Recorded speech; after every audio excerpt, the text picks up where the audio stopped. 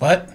What? We never bring up the fact that there's a transition. I wanted to do a transition. No, That's like the worst thing you could do. I'm pretty sure we already transitioned before you said that. No. We did an audio transition, but not a video transition. I'm pretty sure we video transitioned. Anyways, ladies and gentlemen, how's it going? And welcome to the Phone Booth. No comment here on TVOSJ, the voice of San Joaquin, and soon to be KBCC 89.5 FM, Tracy, California. Ah, that's such a word sandwich. Oh my god. My name is Edward Heitman. Joining me in the studio, as always, are my good friends and co-hosts Brian Rodriguez. Hello. And Parker Spurlin. Good evening. Try to do it. Oh, we're shaking the table. He's gonna destroy everything. Oh my god, no. This table is shaking. We are shook. I have been shook. We're here, and yeah. So I need you to put your foot down, Brian. Because I can't because you're on top of me. Yeah. What was that? I'm not sure. Anyways, That was- in case this is your first time tuning into the show, the Phone Booth is a show that is all about the world of pop. Whoa. He's down, but I'm going to keep going. What's wrong with you? This is a show that's all about the world of pop culture. Anything from movies to video games to TV shows to comic books, you name it, and we will do our very best to cover it. Now, this, of course, being no comment, our more tangent-filled episode of the week. Are you drunk? No. Okay.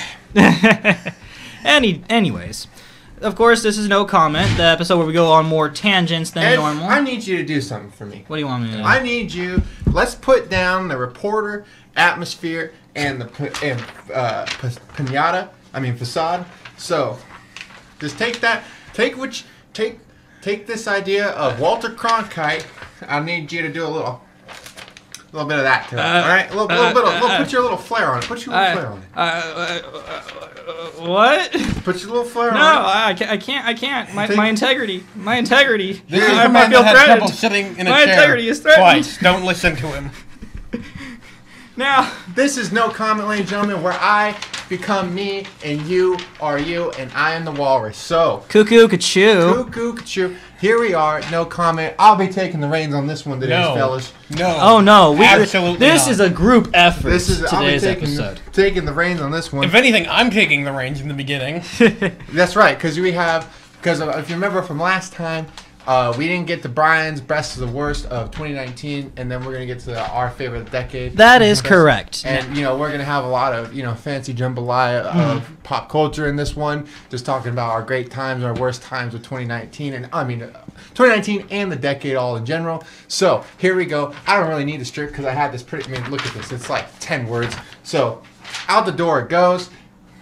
No comment. Yes, if you were tuning in to last week's episode, we had Terry Wells Brown as a guest talking about The Witcher, but we also talked about the fact that the decade was wrapping up. And we wanted to start off by going over the best of 2019, and then eventually transition over to the best of the decade. And if you were tuning in, you would have noticed that episode was an hour and a half long. Terry has got to be the best guest we've ever had on the show. Yeah, hour and a half long. Yeah. We could. I wish we could just have kept going for like 4 hours. I wish we could too. That was just such a good episode.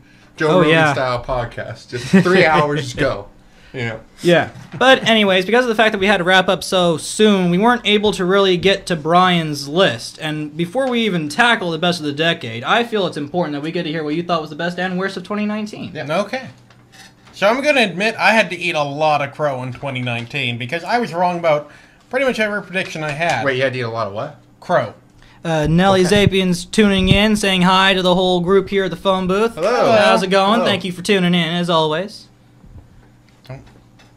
I'll pope smack you. Please? Yo, what? No, Pope smack. There's a video of some woman grabbed onto the Pope's hand and she wouldn't let go, so you had to smack her. He went like that. Do you... Anyway, best of 2019 for me was Watchmen, the HBO series. Yes. And what I thought Yes. was, when I first heard about it, I thought it was going to be an unmitigated mess, but it turned out to be probably one of the best TV shows I've ever seen. It was just well structured. The story was great. There were no real loose ends. Everything had a purpose. Everything was built towards and hinted at. It had, commentary on current American politics through the lens of, sci-fi American politics. It was very, very well done. Mm-hmm. I love, like you said, it all like it's kind of like this. So like when it starts like an explosion, everything just kind of boom happens. It's like whoa, and then it all comes back together. Yep. It was great. A nice little resolution to everything. Set them up, knock them down. It was great. And the worst of 2019 was a game I thought would set the world on fire, and it did in a way. And itself, Anthem, BioWare's. I'm okay. Okay, see, from here you'd hit your head on that chair and probably do brain damage. Oh, like I don't. We do our own stunts. Anthem was supposed to be BioWare's next big RPG, a grand storytelling experiment, live service game that would last for a decade. We even got a whole VR entrance at the beginning of E3 when they were talking about Anthem for EA's benefit. Yeah, and it was this amazing. It was going to be this amazing thing, and it landed, and it was a nothing burger. It was pretty, and the flight controls were fun, but there was nothing to do. It was buggy. It was like a lovely bouquet of nothing. Yes, yeah. It was essentially a flight simulator with microtransactions that was trying to be so much more. Eventually, the roadmap to it was completely canceled after significant delays.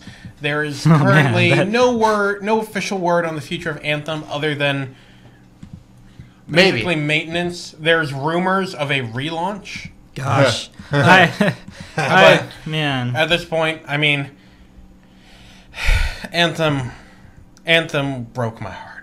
I think it broke a lot of people's heart, Brian. It did. When I remember seeing the gameplay trailer that they had at E3 for the very first time, and all I can think of was basically the Avengers, but everybody wore an Iron Man suit. Yeah. And just that concept alone just sounds amazing. You had this guy that was like a Hulk buster. You had the Wizard that reminded me at least of Storm and whatnot. You had all these cool classes and whatnot, and it seemed like such a cool concept. But then there was even bugs that involved just the armor alone that you wore in that game. Yeah, there were weird ones where you could put another class's armor on a class. Yeah. Yeah, by my calculations, if you look at those calculations right there, it was a disaster. So, oh yeah.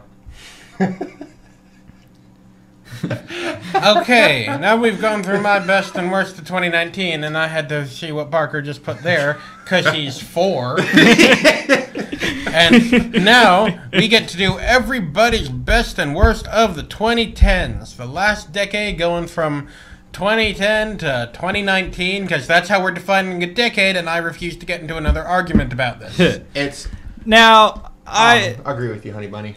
So, I agree with it. So, I know that my name kind of popped up at the top of the list, but honestly, I'm more interested in hearing your guys' best and worst of the decade, so. Okay, well, Parker threw away his script.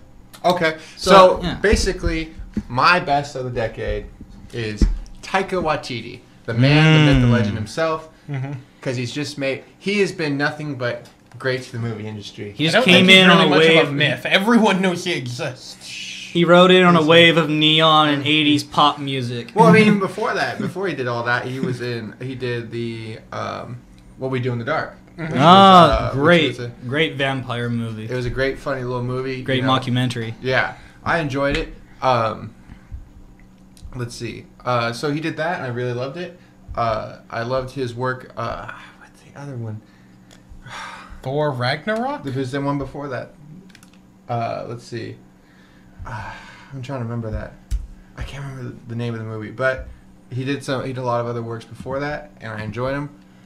And then he does Thor Ragnarok, which set the world on fire. And then he comes out with his other movie, Jojo Rabbit, which is just great. The satire. I love his satire. I love his comedy style. I think it's great. He's working on another Thor. He's supposedly still attached to the Akira adaptation, which got delayed. Yeah. He's just forever. He's just refreshing. He's refreshing. This whole decade, he's just been refreshing. For the movie, I'm like, oh, thank God. Like, I thought Ragnarok was just trying to, when I saw Ragnarok, or when I saw the previews for Ragnarok, I was like, oh, is this going to be another 80s cash grab like Stranger Things or something like that? Felt like it saw what Guardians of the Galaxy did. Yeah, and I wanted was to try like, that. Great, now they're just going to...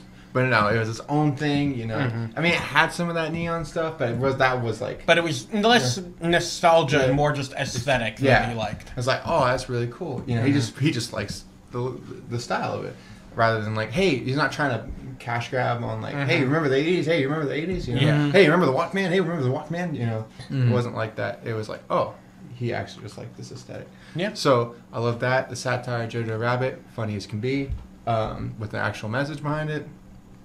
Guy just can't. He can, to me right now, he can pretty much do no wrong. He was in The Mandalorian. He was in The Mandalorian. Yes. He was the android. The IG-11. Yeah, he was the IG-11. And directed the season finale. Yeah, that's right. Yeah. So, you know, he's a man after my own heart. So, let's see. The worst of the decade. What did you hate about the last decade? Yes. So it was hard to pinpoint one thing in the gaming industry that was like, you know, the worst thing, because it seems like I remember when I was at, you know, 2010 and 11, we had the inclusion of unlock. You had to get the on disc DLC. Remember when games had discs? Oh, the old days. 10 years ago. I say that, but I bought a game on disc like 3 days ago. You guys were there. I Yeah. I buy all my stuff on disc. So. But so I think, you know, the worst thing that I remember them being outraged the most about, though, I'll pinpoint it for this one. Okay. The most I was outraged was when the Xbox One was first announced. Oh. Yeah, DRM. and no discs. Yeah. Constantly having to check the internet. Yeah. So if you don't remember, because it's been a while ago, it actually, I was so mad at it that I almost bought a PS4 because I was just like done with it. I almost bought a PS4. Luckily, I stayed with the Xbox One. But so what happened is that when the Xbox One was first announced, they had they were going to do no disc. It was going to be no disc. It was all download, and you couldn't. So this is kind of, and this was kind of the no, you could do disc. Yeah, you could do it was but only for download. You bought it just to download it, and you couldn't give it to you. So let's say it was locked to your console. It was locked to your console, so you couldn't give it to your friend to play. You couldn't do backwards compatibility. It wasn't going to be a thing. Backward compatibility wasn't going to be a thing. You couldn't do these things. You had to be constantly you had to be constantly connected to the internet. It was going to be only internet services. I believe. You had to be constantly. It would like every 24 hours it would check your internet connection, and if you didn't connect to the internet, it would like shut down until you were again. Yeah. Terry Wills Brown is tuning in, saying hi to everybody here at the phone booth. Hello. How's it going, Terry? So that was like, I remember when the Xbox One was first announced.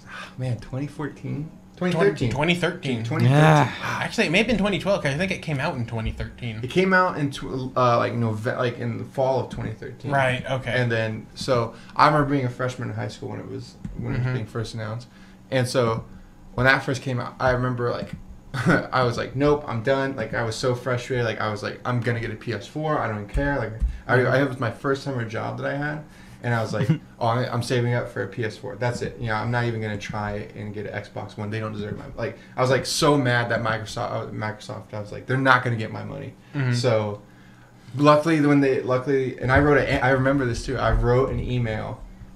It was my first angry letter I wrote to the company was to Xbox. Wow. Was, you know, I was like, you know, how could you do this? And, you know, this is such a terrible... It was my first and one and only time that I ever did that. I was so mad. 14-year-old Parker was mad. So that was the big one for me, the decade. That was like... Now, speaking specifically of 2013, I think there was one other video game-related disappointment you had that year. It really doesn't surprise me that there was. What? Aliens Colonial Marines came out in 2013. Yes. Before we, my friend Katie Rogers is tuning in, saying hi. How's it going, Katie? Hello. Now, I'm mad. Now, now with this game, there's a lot of PTSD behind this one. All right, so let me explain this one. Yeah. This is a very personal story. Story time with Parker. Everybody sit down and get their hot cocoa because it's going to be a long one. So, 2013 happened. So this story starts in 2007. I was 9 years old. I put on, I was at the library that my mom worked at, and the only thing I really wanted to read was a Game Informer, and they had Game Informer there. So I pulled it off, and I remember I was looking down the magazine aisle, and I just remember seeing specifically, and I was a huge Aliens fan. You know, I watched Aliens when I was 9, like, I don't know, like 100 times at this point. You know, I could quote that movie like line for line. You know, and it was my favorite sci-fi thing. And then lo and behold, I see a Game Informer that says, it has the cover, like it has the I remember Xenomorph. I got that issue. Yeah. And so, you remember the Xenomorph on it? And I was like, and I just, like, I lit up. I was like, yeah. Silhouette of the Xenomorph with the Marines and the lighting on it. And I remember, I was like, and so, like, I grabbed it and I just started reading it, and this is, this is like and it said it would come out, like, fall of next year, Oh, how wrong we were. So it always did that. So basically from 2007 to 2013, every year it would say, oh, coming out this fall. Oh, coming out this fall. Oh, coming out this fall. Oh, coming out this fall. Till finally it said coming out February 2013. Yeah. And so I was like, fair enough, fine. So I remember I gotten a GameStop card from Christmas, I was like, great, I can pre-order. It's my first. I think it was like my first pre-order I ever had, and after that I never did a pre-order, and this is why. It was my first pre-order I got, so I went to the GameStop, pre-ordered it. I was like, yes, okay. February comes around. February, I think it was like the day before Valentine's Day or something like that. No, it was like February 11th. I think is actually when it was. So it doesn't really matter. So I get. So it's like 2 months later. And I've been waiting, since I was 9. So, what, 5 years at this point? Because I was 14 when it came out, so 5 years. So I was waiting about 5 years for this to come out. And I get it. I played it. And actually, first time I played it was with Ed. So, we played it on co-op. I believe that's the first time I've ever been to your house, too. Yeah. And so, when we went to co-op, we did the co-op.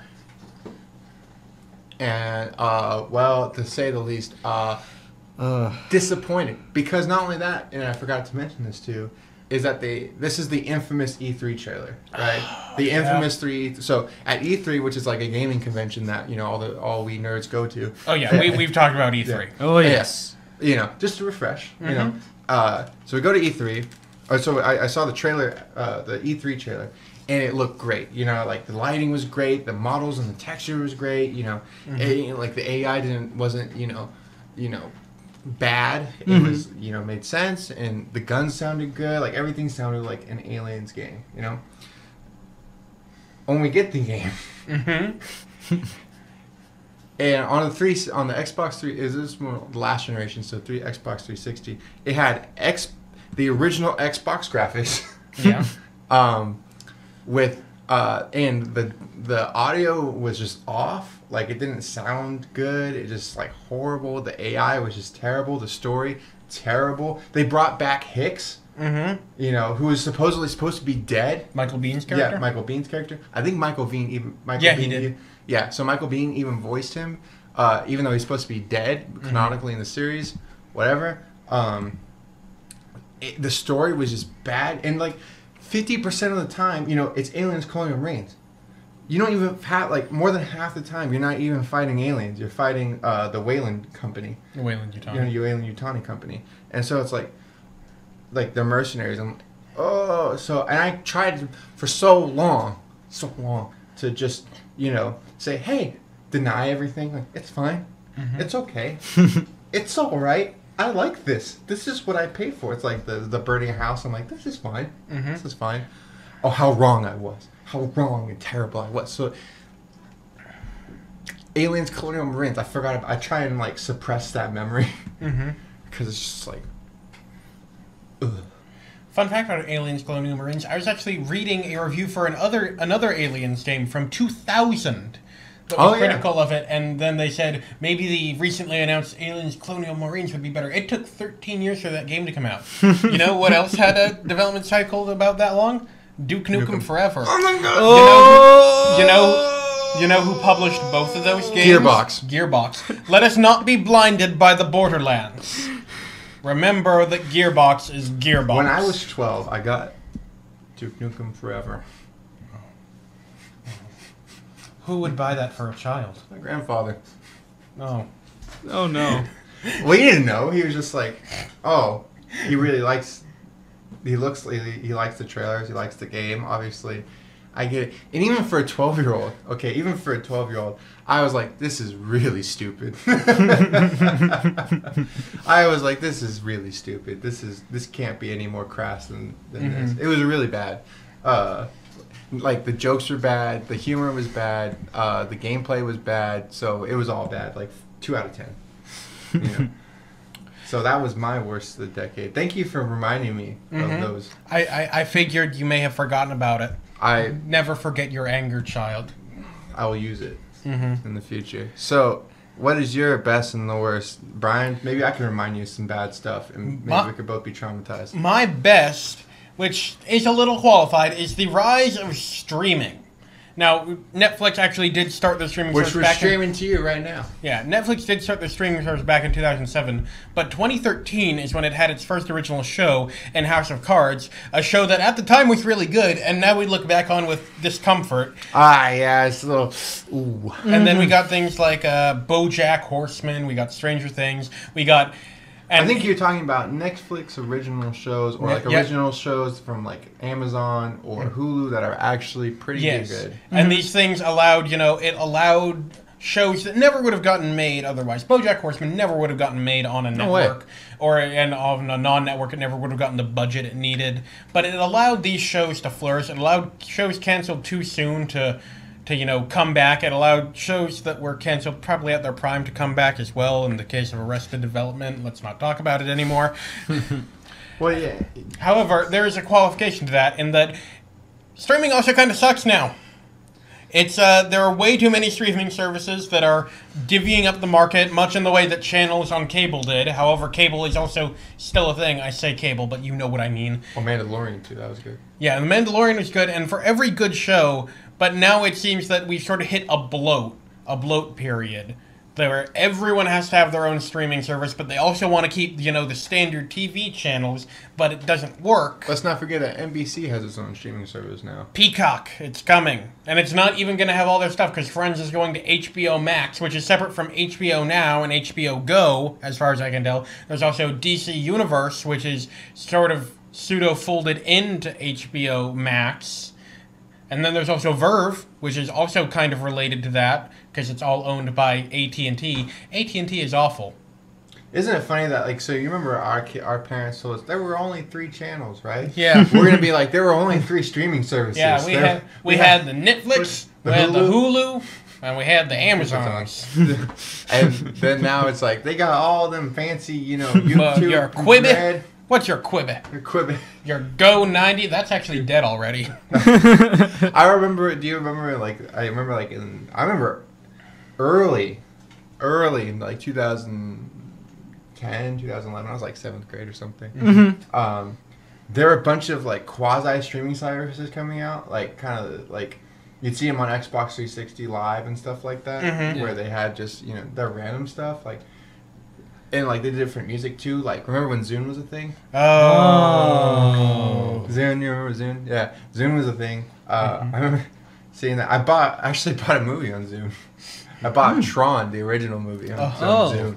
So, yeah. And,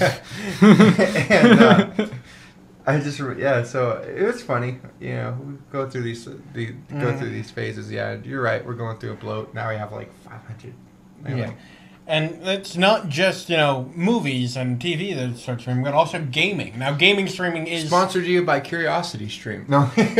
Gaming streaming is sort of in its infancy right now, but it did start in 2019 with Stadia. Stadia kicked it off towards the end of 2019, so it's part of the decade, so I count it. Stadia is...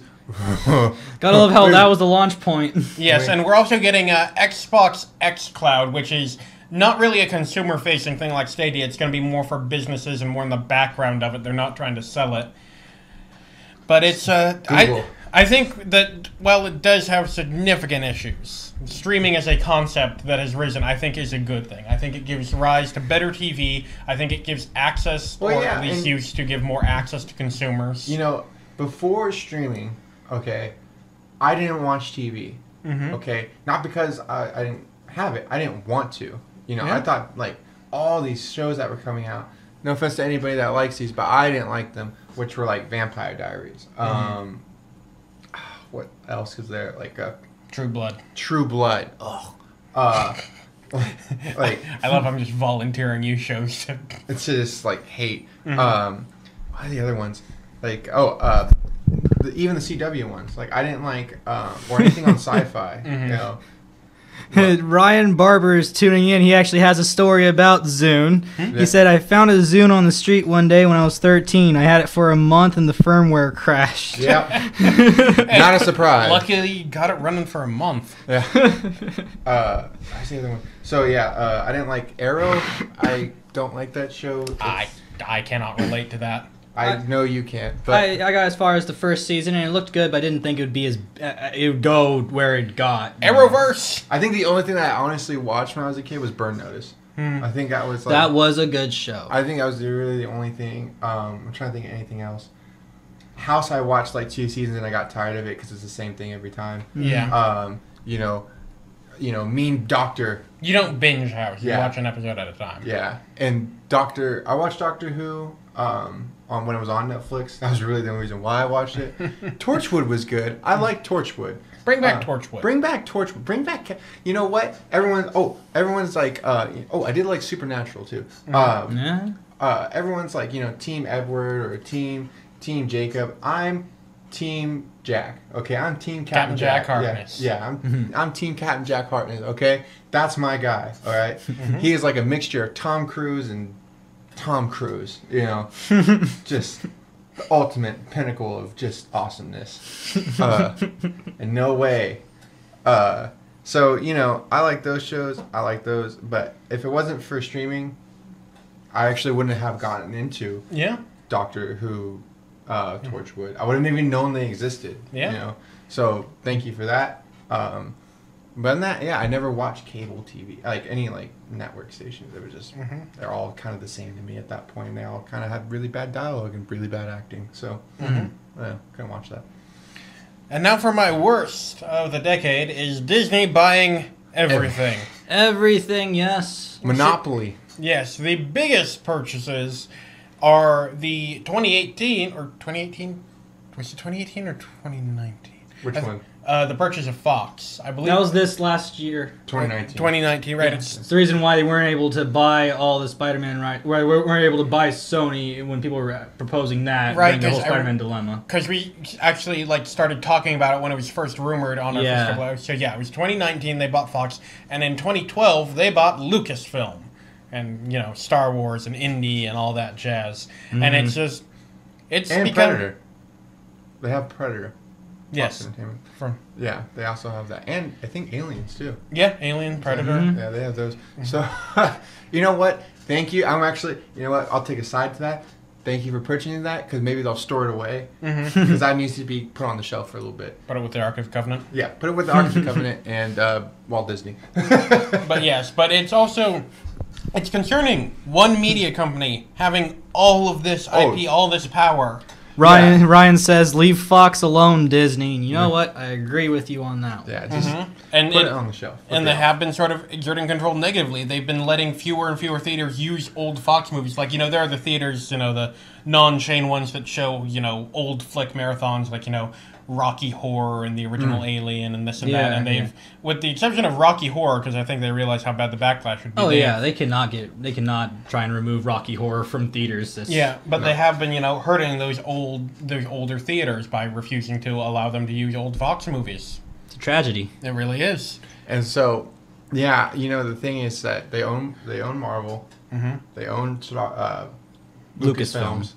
Which is basically Star Wars. Yeah. They haven't done anything else besides Star Wars. They're working on a new indie. And then they own Fox. So those three, the big conglomerates, the big ones, they own. Yeah. However, I would point out, since Disney has owned this, I'm only talking about the Star Wars franchise. Exclude Marvel for right now. They've had really good success with Star Wars. In some ways, and I mean outside of the main trilogy. Okay, yes. Their expanded universe. Mandalorian's really good. I know everybody doesn't necessarily like Rogue One and Solo, but I like those ones. Those are good. Those are good standalone stories. I enjoy those. Rebels had its moments when it was Rebels had its mainly just referencing Clone Wars, but Yeah. anyway. I gotta agree with you though. I mean, when they originally started working on the new trilogy, and they said that a lot of the original canon was no longer canon. We a lot got of people, Jedi Fallen Order. Jedi Yeah. Fallen Order. See, Jedi Fallen Order is good.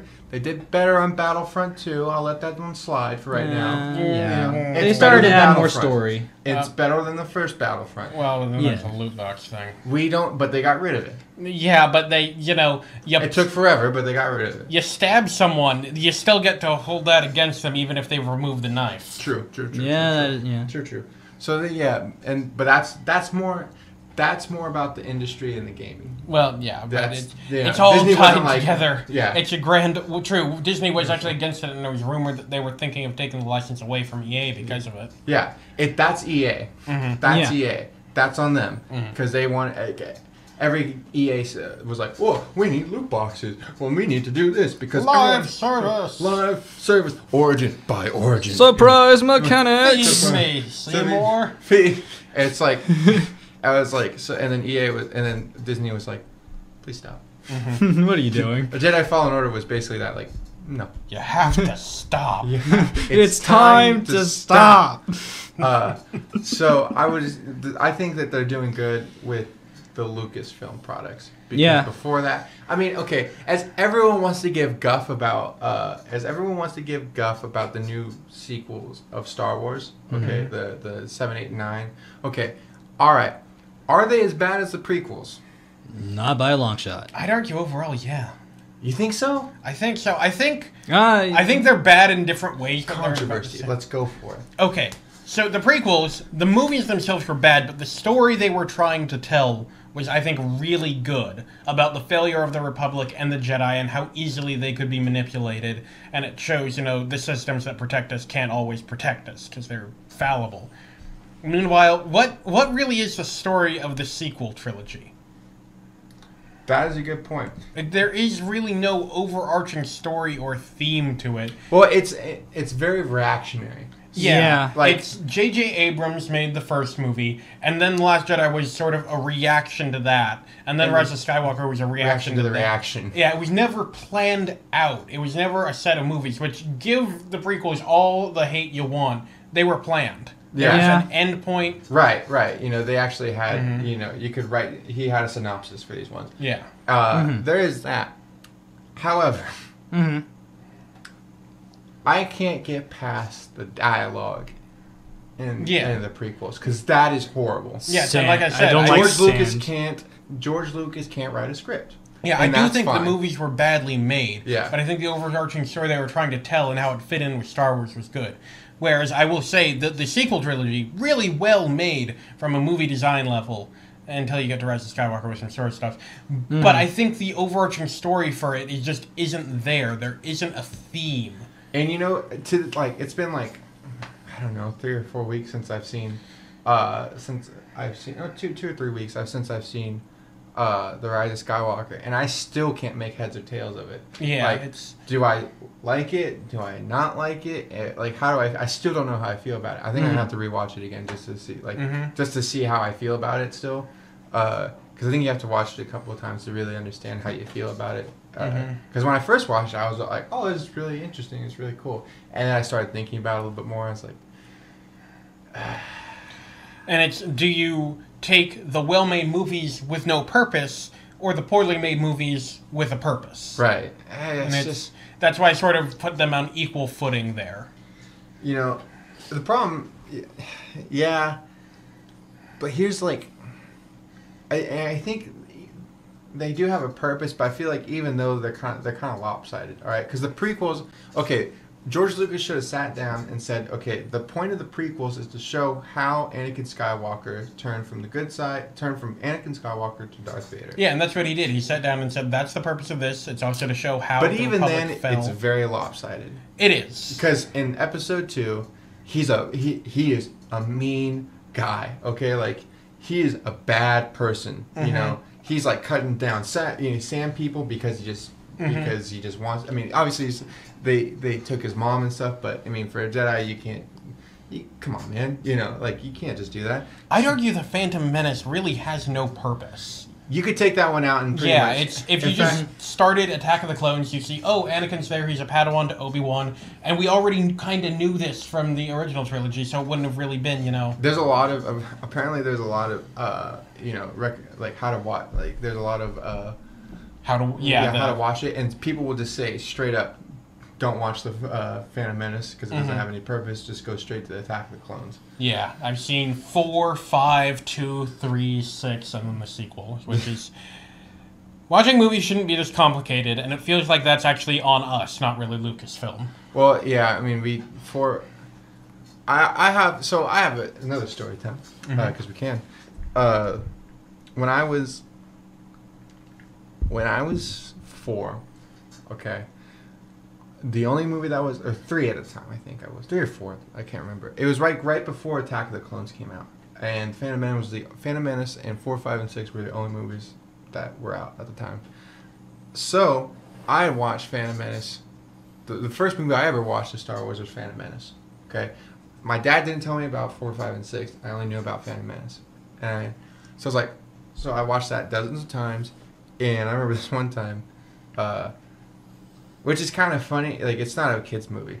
It's not really. It's like, as much as George Lucas wants to say, it's got a lot of politics in it. I didn't understand. That's...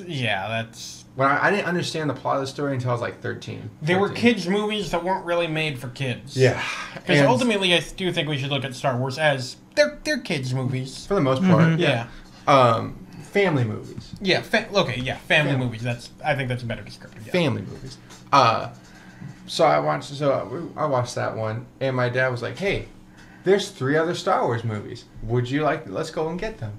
It was time we had VHSs. And I was like, "Yeah." And I thought there was 2, 3, and 4. Like, so I watched the first one. I thought it was 2, 3, and 4. Okay. Yeah. So he didn't tell me about this. He didn't tell me that they were, and he didn't tell me when they were made. They didn't tell me how many. Like, that this is the 4th, 5th, and 6th movie, and that they're planning to make this convoluted thing where it's the prequels are 1, 2, and 3. Yeah. So we come home, and I actually didn't watch them the first day we brought them home. I don't believe. I think I watched them like 3 or 4 days later. I don't remember. I remember it wasn't immediately after that. But I watched. I think I picked the 4th one out and I put it in. And man, I gotta tell you, I was so lost as a 4-year-old. Like, I was like, wait, because I remember there's a Jedi Council, right? Like, there's a bunch of Jedis. There should be a bunch of Jedis. And why is Obi-Wan? Wait, that's not Anakin Skywalker. That's Luke Skywalker. Who is that? So I was like, wait, but who's Obi-Wan? Like, Obi-Wan's old, I was like, wait, and I was like, where's the Jedi? I was like, oh, you can take care of Darth Vader. Where's the Jedi Council? We need the Jedi Council. And yeah, so thanks, Dad. So now that I have that in mind, it really does matter. So my point of this long story is that it really does matter how you watch these things. I feel like you should start with 4. That's how it was made. That's how you should. That's the feeling of it. Yeah. And then you go back and watch 1, 2, 3. So if you watch 1, 2, 3, and then 4, you realize that there are a few continuity errors because George Lucas didn't have all this planned out when he first made 4. Yeah. So it's a good 4, 5, and 6. Good ones to start off with. There's a point that you should watch them how they were made, when they were made, not how they were made. Yeah. That's my point there. So hey, I actually had That was a really good point. Yeah. I had a valid point on that. So now we have one more person. To the Ed boy. I actually had a lot of difficulties trying to pick my best and worst because there's just so much to pick when it comes to best and worst. So I kind of had like 3 categories, I guess, for movies, for video games, and for TV shows. Because all 3 kind of impacted me, within the decade and everything. Okay. Now I had to start off with films. Now, when it comes to best movies, for a while, before 2017 or so, when I first watched an old little film called Blood Debts, which actually got me into the film business and everything, I had no real interest in behind the scenes stuff, visual effects, or anything like that. I was literally just somebody who watched a movie just to watch a movie. And while a lot of my friends thought some movies were bad, I actually thought it was good because I wasn't very critical or anything. But the first movie that I ever watched that actually got me to genuinely appreciate visual effects would be Edgar Wright's Scott Pilgrim vs. the World. I remember when You hipster. No. I remember when I was at Stag High School, you know, and I wanted to be a journalist at one point, and it didn't work out in the newspaper business. But I was still an avid reader of the school newspaper that floated around. And I remember one time while I was sitting in math class, I saw the ad, the little column talking about the film, and I got real hyped, and I watched the trailers, I got hyped, saw the games, I got hyped, so I sat down and actually watched the movie. And I loved its use of just the fact that it looked like a comic book fused with a movie at the same time. Like, I wasn't too familiar with that, you know?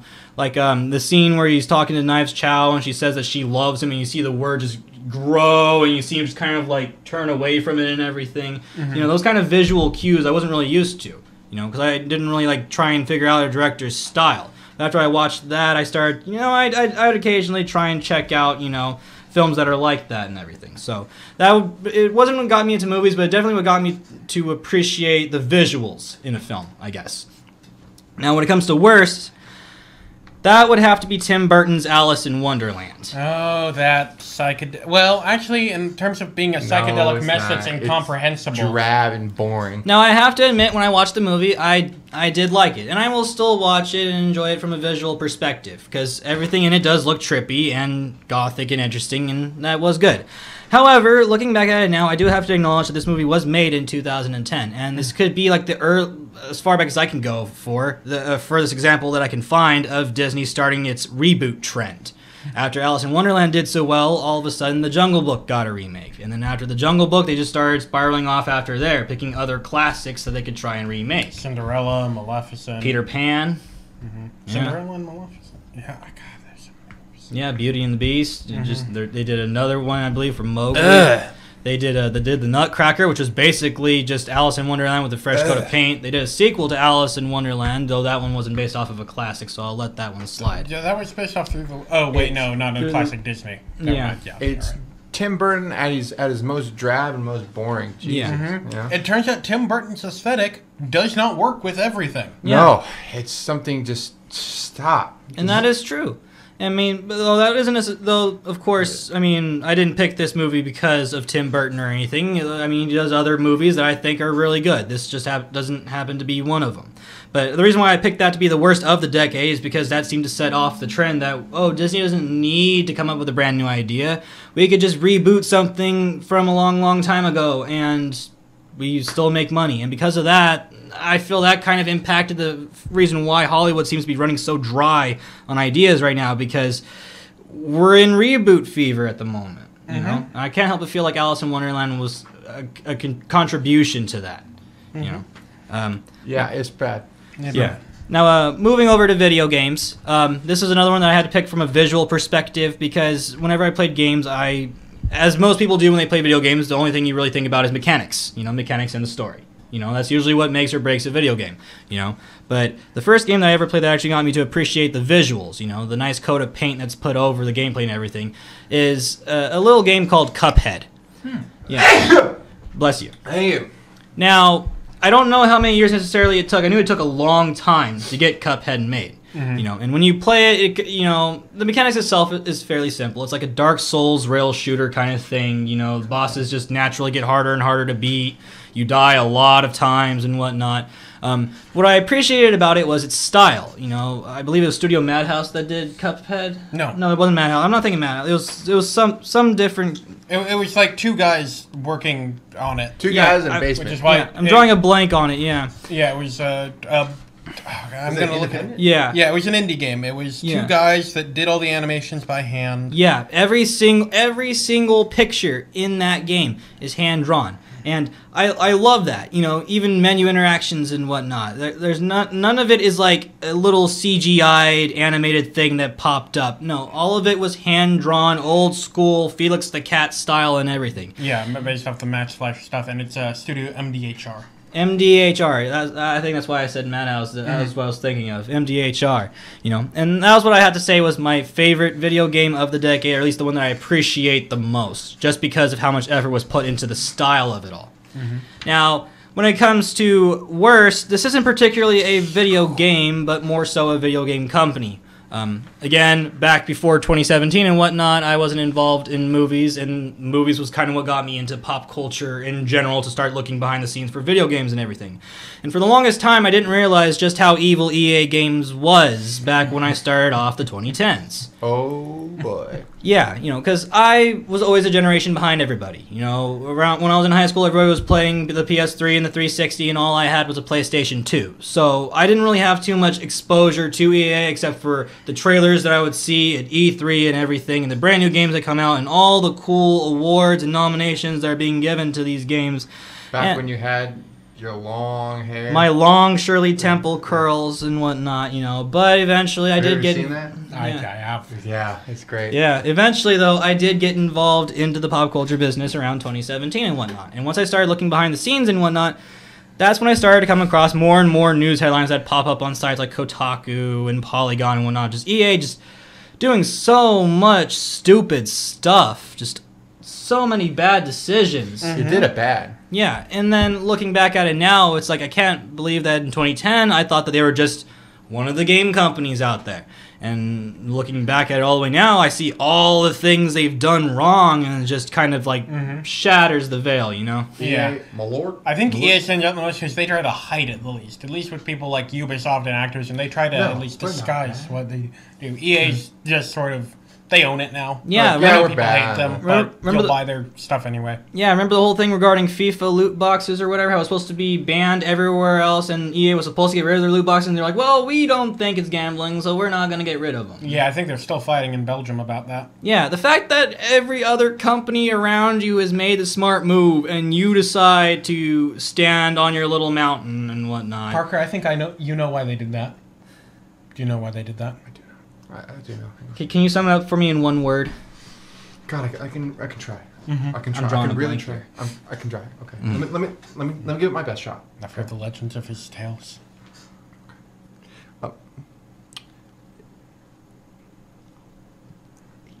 Yeah. Money. There we go. There we go. Money. Makes so much sense. A true storyteller.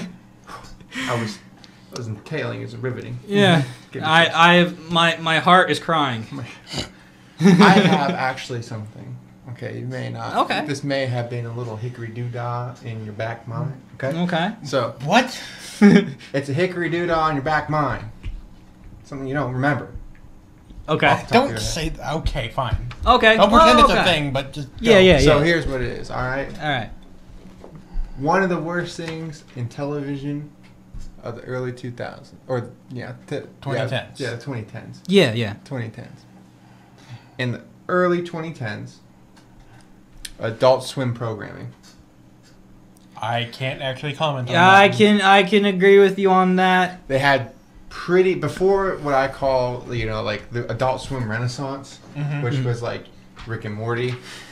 They were at like a liquid television era. Yeah, and it was weird. It was a weird time. Like there was a show called Drunky Crow. I don't know if you ever remember that. Drunky Crow. I honestly did not. I still don't really watch Adult Swim. I watched it because I was 10, and you know what? It was like close as I can get to it, adult humor. So you're gonna watch it, Yeah. And what was that one? It was the Witless Protection. That one was on there. It was before it was way before SVU, NTSF, SD, SUV. Yeah, PD. Like it was before that. It was before Rick and Morty. It was before 2015. Yeah, for up from 2010 to 2015, it was just kind of bad. What was the it was the show, the prison show. Prison Break? No, not Prison Break. No. That was it. Super Jail. Super Jail. That's what it was. Super Jail by Super Jail. Yeah. Yes.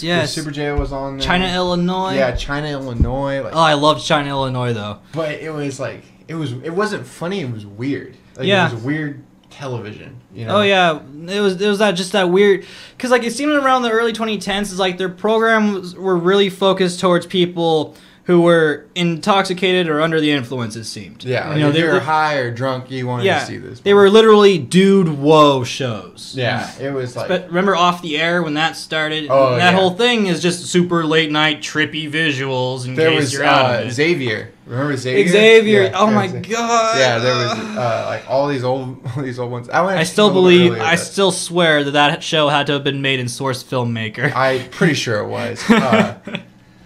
Yeah, they were just weird. They weren't funny. They were weird. You know? Ryan Barber actually tuned in and said that he thought Super Jail was amazing. It was good, but you know, I really enjoyed the Warden character.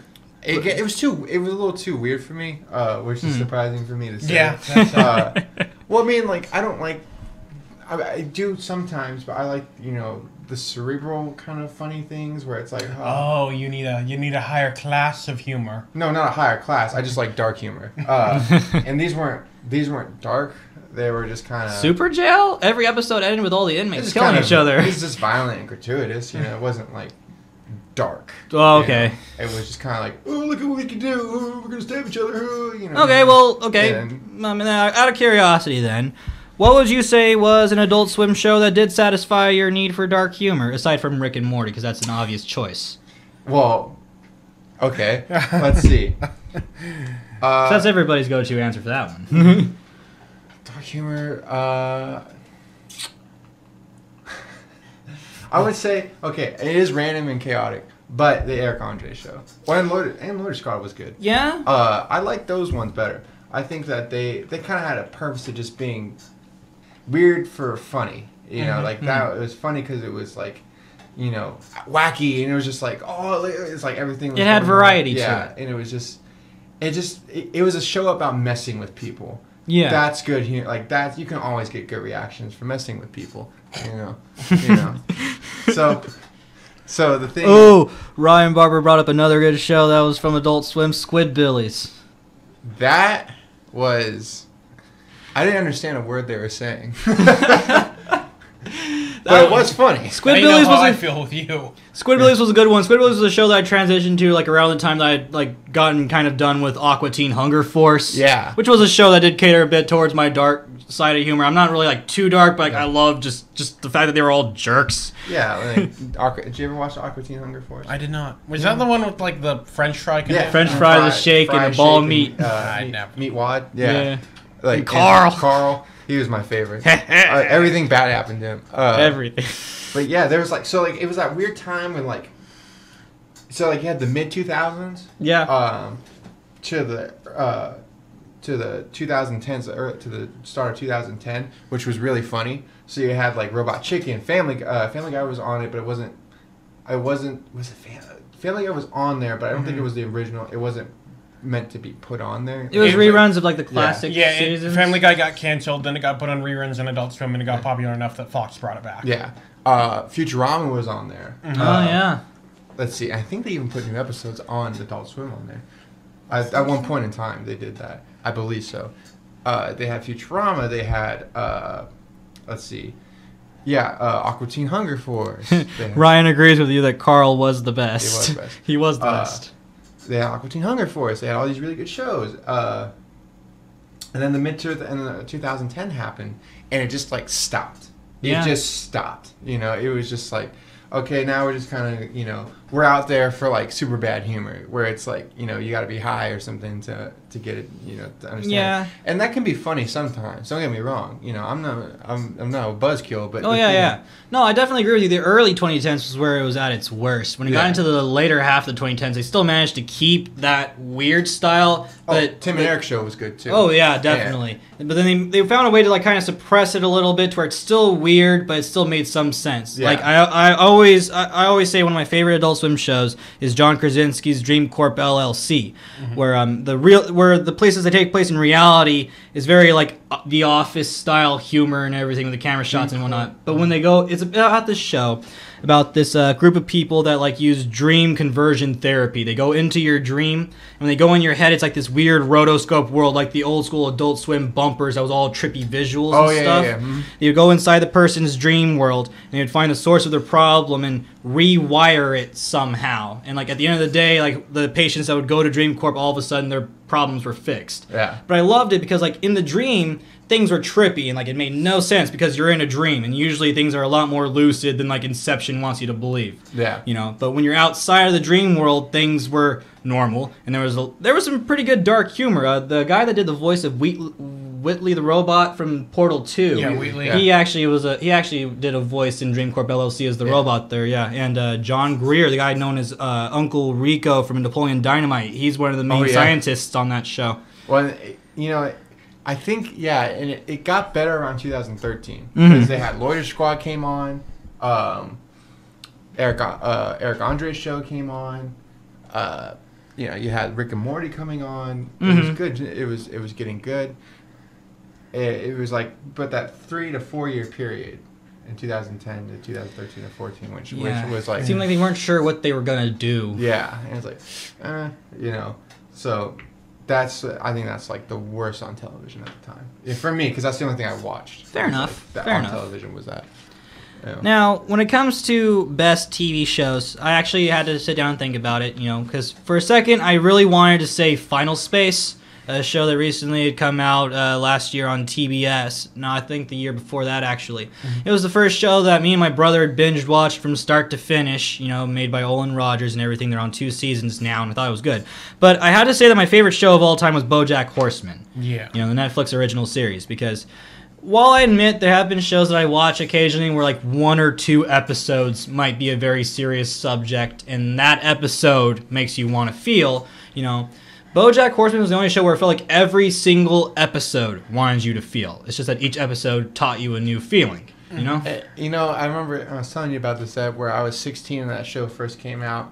I wasn't ready for it because I thought when I saw the trailers, I thought it was supposed to be like a funny show. You know, and it is a funny show. Don't get me wrong. It has its really funny moments. But it deals with serious topics. And there's a lot. You could go through, like, you know, a whole episode with not too much of a funny moment. It's a very serious episode. And with maybe a couple laughs in there. You know, like a chuckle. Or, you know, but the focus of the show wasn't to be funny. It was to tell a story. And I didn't really know that at the time. And I watched the first 2 episodes and I kind of tuned, and I was like, no. It wasn't until my freshman year of college where I got into it, where I was like, oh, this is actually a really good show. And I binge watched it with the four seasons, like, I don't know, a week or something like that. So. Oh yeah, I remember for a period of time that my main goal was to make it to Hollywood, like no matter what, you know, because that was the dream to me. Ever since I was a little kid, if I wasn't going to be able to be an inventor, then I wanted to be a director or somewhere in Hollywood. You know, so for the longest time I had this illusionment that, you know, I heard there were some scandals here and there, but there's no way that Hollywood could possibly be that bad. And then I watched BoJack Horseman, and I saw this one episode. I forget if it was from somewhere between the first 3 seasons, and it was a flashback of BoJack, you know, with his manager Herb Kazaz, you know, and they're both standing next to each other, and he's like, "Do you see our future ahead of us? It just looks beautiful." And then it cuts over to what they're looking at, and they see like this cutout billboard of like a sunset, and it looks all beautiful, but over that cutout is the sun setting, and it's like getting dark and pink behind it, you know, and it's like just scenes like that, and the tones that they would show and everything, you know, it really gets to you, and I just can't help but appreciate just how much care and effort was put into that show, you know, even though at first glance it's easy for anybody to kind of see the animation style and look over, you know, how much of a hidden gem it is. Yeah, you know, I grew up around, I grew up around the entertainment business pretty much all my life. Like I've been dragged to the Stockton Symphony since I was 3 with my dad. My dad had been, you know, a musician working as doing in his band. So I've been around the entertainment business for a long time. Always near it, never in it. So my dad was in it, but you know, you just see that it really does show like the really dark side of entertainment, the dark side of what people go through in the entertainment business. You know, depression, anxiety, separation because of infamy. You have people taking advantage of people's lies and deceptions. You know, fooling people. You know, kind of BSing people, to put it lightly. And it was interesting. And it was like, yeah, this is a really good. This is what it's like to be in the entertainment business, no matter what you are: agent, actor, manager, producer. Producer, doing production. this is the life you will live. You will live in a world where everybody is trying to one-up you, deceive you, and lie to you. You know, it doesn't matter what you're doing. You know, and it really like it hit home for me. Like that was like I felt the connection on that side of it because like I said, I've never done that, but I've been a part of it, so it's really interesting to see that. So Definitely. Now, when it comes to the worst, I'm sure you guys will agree with me that it is definitely a contributor to possibly being a bad show of the decade. But a lot of people out there might disagree with me on this one, and you know what? That's fair. But when it comes to like one of the worst shows of 2010, I'm afraid I'm going to have to give it to The Big Bang Theory. Yeah, you know, it's. I think Yeah. it started out promisingly. I think it started out not necessarily as mean-spirited as it would become. Yeah, I remember when I first started watching The Big Bang Theory. Again, this was before I was super critical of everything, you know, and I was able to enjoy well, not it. super critical, just critical. More, Yeah. yeah, I was actually critical of things, you know. But before then, I could just watch anything, and nothing would bother me. And The Big Bang Theory was one of the shows that I thought was just the most hilarious thing ever, you know. And I watched like almost every episode, you know. And then eventually, I started to review movies, you know. When I had my show Miserable Media over on Delta College, and I started talking about, you know, what makes a movie so bad and everything. And then I started watching The Big Bang Theory. And I just so happened to watch a video from, recently it actually contributed to it even more. I watched a video from Wisecrack that talked about what went wrong with The Big Bang Theory. And I didn't realize until at that point, a large portion of the laugh track that was used in The Big Bang Theory didn't even apply to a real joke. Yeah. You know, and I've heard that trope before that the laugh track could be used on anything. It's Always Sunny did a great job of parodying the laugh track when they tried to make their own show. But I was like, okay, yeah, audience is fake. That's fine. You can toss it in anything. But I didn't realize just how many times they laughed and there wasn't a joke. It's just, oh, I'm going to say this word. Yes. Look, we said the name of a Star Trek thing. Insert pop culture reference now. I wonder what Albert Einstein would do. Yeah, and see, it started out as it wasn't, you know, it wasn't great in its depiction of, you know, nerds and nerd culture, but it was at least trying. But as it went on, it just got mean. I felt like they could, if they had stuck, like the series itself feels so much different than the pilot episode. You know what I mean? Because like I don't know, the pilot. Let's not forget the spin-off Sheldon. Young Sheldon. Young Sheldon. Still going. Yeah, and it just, as the show went on, it became mean, it became racist, it became sexist. Well, I won't say it became sexist. There was actually, now that I think about it, Very sexist from the beginning. Yeah, you know It what? desperately wanted to make nerds like the thing to point at and laugh at. Like, Yeah. oh, they're saying nerdy stuff. Let's laugh at them for being nerds. Ha, you nerds. I don't think you guys are nerds. I love you guys. But you know, yeah. but nonetheless, you know, I accept it. it was after I realized how that show kind of deceived me. You know how formulaic a lot of other shows can be on television and everything. So I guess at the end of the day, I have to put that show under my list of like my worst television show that I watched of the decade. Yeah, I'd agree with that. Bad. But anyways, with that being said, we're about 5 minutes over the hour, so unfortunately, we are going to We don't have to do anything. We can just stay here and talk. How's your day? How's your day? Well, How's your day? How's your day? How's your day? I'm pulling back, wrap up. while they're wrestling, let me wrap this thing up here by saying, if you enjoyed this show, please tune in every Saturday and Sunday from 1 to 2 here on TVOSJ, the voice of San Joaquin, where we cover all things pop culture related. Anything from movies to video games to TV shows to comic books. You name it. And We we do got our it. very best to cover it. We got it. You name it. We got it. We're like the best. Don't touch my calculator watch, you peasant. So Is there any like shows or movies that you want don't us to need- talk about? Is there you don't any need to news that you calculate see things. out there that you want us to mention? Please let us know. We are always down to positive I or can't- negative feedback. Any doesn't- feedback is appreciated. it doesn't calculate comic books, Now- dude. With that being said, I'm afraid we are going to have to wrap things up Are we? here. Oh, hang on. In that case, I'll be back over here. He's gonna set up our super awesome theme song. Investigate 311. Investigate the Snyder Cut. We need it. We need the Snyder Cut. We need the Snyder Cut. Yeah, I agree with that. Investigate the Snyder Cut. It is in Snyder's house, and I'm going to pull a Mission Impossible to get it. Brian, why are you in my kitchen? Why are you in my fireplace? Why are you doing that? Why are you in my bathroom? Go wrap up the show. Now, with that being said, ladies and gentlemen, please have yourselves a wonderful, wonderful afternoon.